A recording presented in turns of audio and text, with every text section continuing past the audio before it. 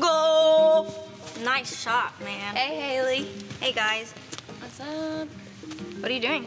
Look at them play. They are so good. I just can't wait till I'm on the field and just go right in the net.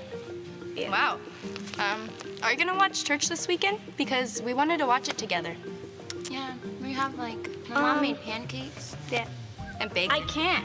The game's right at when service is, so I can't. I just can't. Wait, so you're not gonna watch service at all? No, I can't.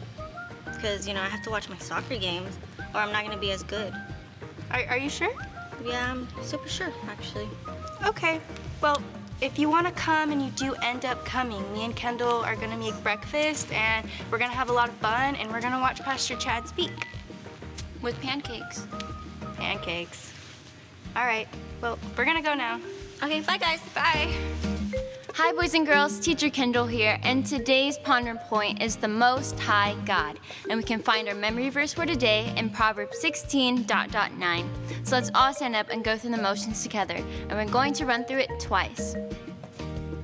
In their hearts, humans plan their course, but the Lord establishes their steps. Proverbs 16:9.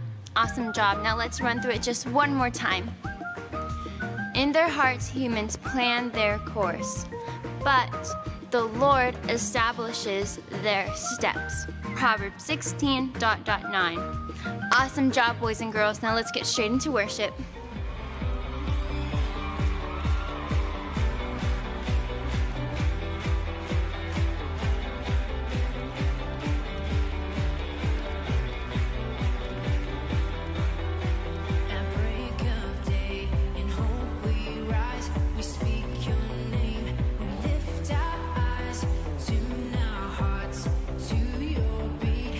Where we walk, there you be, fire in our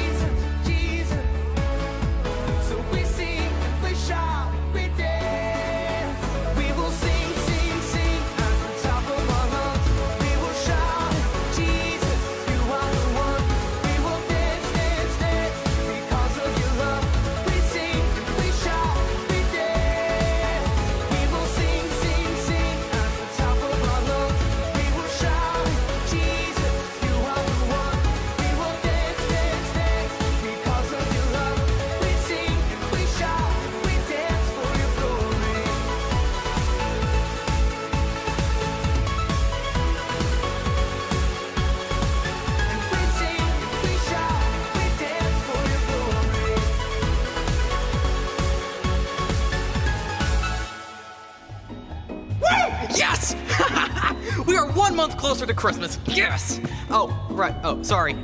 Anyway, on today's show, we're going to be talking about the Most High God through the tale of Elijah and Mount Carmel. Carmel, or is it caramel? Caramel. Ah, this stuff is delicious. That reminds me, I wonder if Megabyte has cooked up anything with caramel in the kitchen. Hey everybody, welcome back to Cooking with Megabyte. Again, I got my special guest here who's dancing around. His name is Ninja Warrior. Ninja Warrior, say what's up to all the viewers out there. What's up? What's up, he said. Anyways, come on up here because I'm going to need you to help me out. All right? So today, hopefully, just like Isaiah got saved last week from Cameron, he was able to eat the sandwich and Isaiah couldn't. But maybe today, God will save him. Because today we're talking about how God saves, okay? And we've got another dish for you. As a matter of fact, it's macaroni and cheese. Who loves macaroni and cheese? You love macaroni and cheese? Oh, he does. Okay, we're gonna find out. So I just pulled it out of the oven. Oh yeah, there we are. It's ready to go. Mmm. All right, look at that, nice and steamy. And we have a special ingredient today. Who loves crab? Mmm, so good. He does? Okay. So we're gonna go ahead and open this up, just like that. We're gonna put pieces of crab in it. You wanna break it up nice and fine so that every bite gets a piece, just like that. Here, you wanna taste some? Go ahead. Go ahead, do that one. You wanna taste it? Nope, he doesn't like it. All right, that's flavor. We love it. Okay, here we go. We're gonna grab our spoon and we're gonna go ahead and toss this up a little bit, just like that. Look at that macaroni. Doesn't that look beautiful? It looks good, huh? Okay. Now we're gonna go ahead and plate it right there in the middle, just like that. We should give Isaiah some? Okay. That worked for me. Just like that. Now, what's our special sauce? What's it called? Chocolate sauce is what he said. That's right. He got it. Here we go. Little chocolate sauce on it. Mm-hmm. Beautiful. And whipped cream. Shake it up. Just like that. What a masterpiece this is. All right. Would you call Isaiah in for us, please? Come on, he's thinking again. All right, Isaiah, we have a beautiful masterpiece. How much do you love mac and cheese? I love it. He loves it, he said. Okay, here you go. Be our taste tester there. Have a good little piece. Ooh, yeah. Make sure you show our viewers at home. There you go. Look at that. He's got a beautiful piece there. And tell me how this professional chef Megabyte did.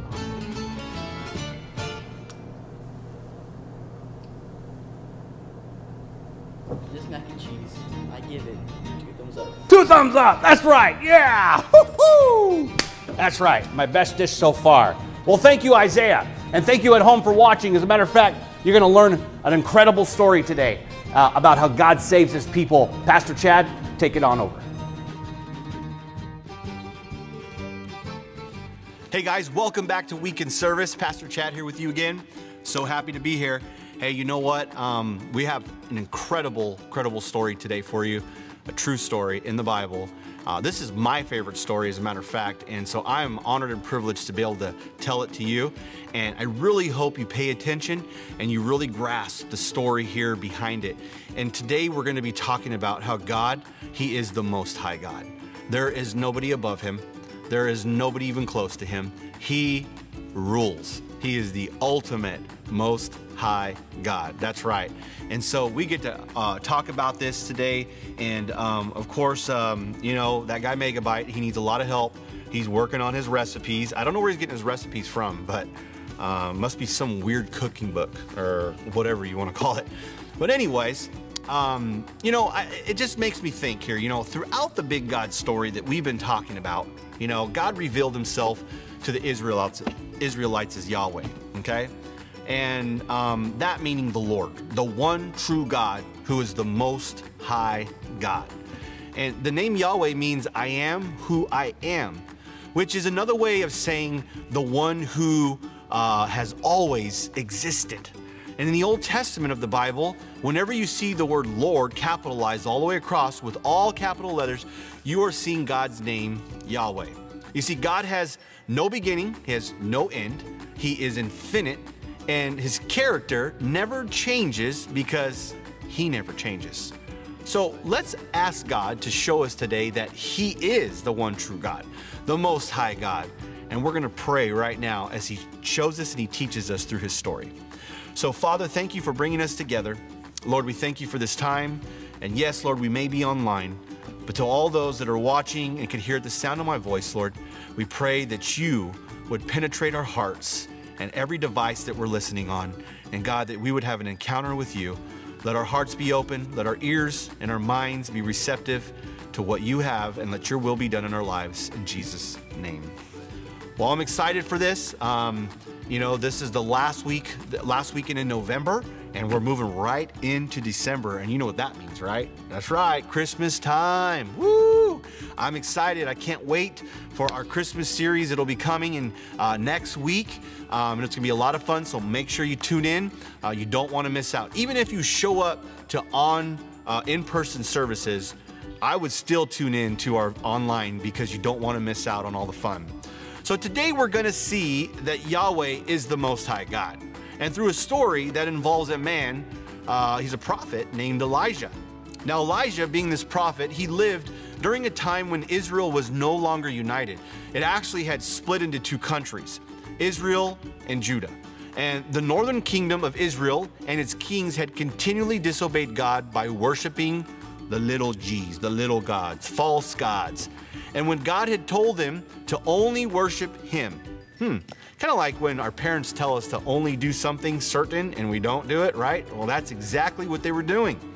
In fact, Jezebel, the queen of Israel during Elijah's day, wanted everyone to worship this false god, Baal, but instead of the real, true God. Yeah, this guy Baal, he was nothing. He was false. There was nothing real about him.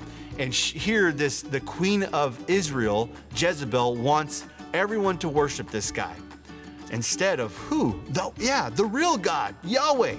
So God wanted His people to know that He is the Most High God. So He had His prophet Elijah set up a contest to show everyone that Yahweh alone is that one true God. You ever been to a contest before? You ever been in a contest? That's right. You always have a winner, you have a loser, right? No ties, no ties. So listen to what Elijah said to King Ahab.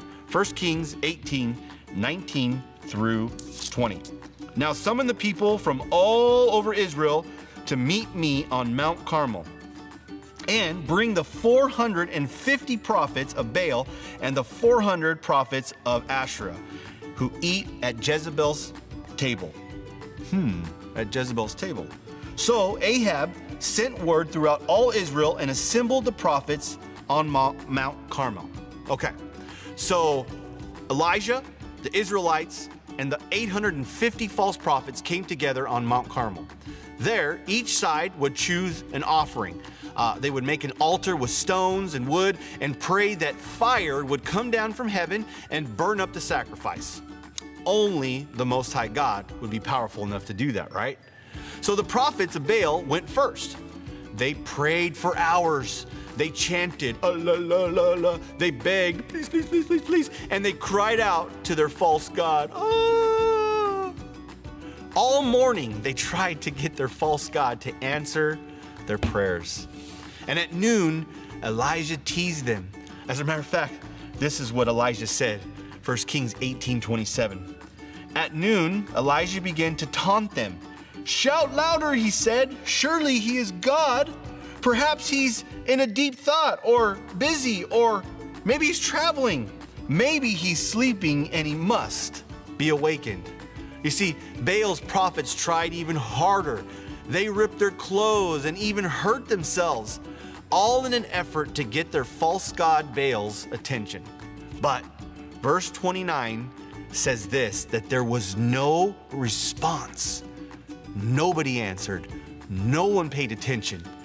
And the prophets of Baal, they had no results. No, no, no, no, no. Then Elijah comes in and builds an altar with 12 stones. The kind of altar Yahweh wanted, right? He placed the sacrifice on the altar and poured water on it. As a matter of fact, he poured so much water over the sacrifice that the water soaked up the wood and filled a trench that he had built around the altar. Now, Elijah, he was going all out here. He was gonna make a spectacle and show these people what's up, right? So then Elijah prayed, Lord, let it be known today that you are God in Israel. Answer me, so these people will know that you, Lord, are God, and that you are turning their hearts back again. And immediately, boom, God answered. This is what happened. In 1 Kings 18, verse 38 says, Then the fire of the Lord fell and burned up the sacrifice, the wood, the stones, and the soil, and it also licked up the water in the trench. Whoa, this is crazy. How would you feel if you saw that happen? Yeah, I would probably fall to my knees, wouldn't you? Well, that's exactly what happened. Can you just imagine sitting there, seeing fire come down from heaven? It consumed the rocks, which in reality, if you think about it, like rocks, like you can put them around a fire and they don't do nothing. The wood, yes, but it was drenched with water. Trying to burn wet wood is so hard, it's almost impossible. And not only that, but remember the trench around it that was full with water? The fire came in and licked it all up. Wow, that's crazy.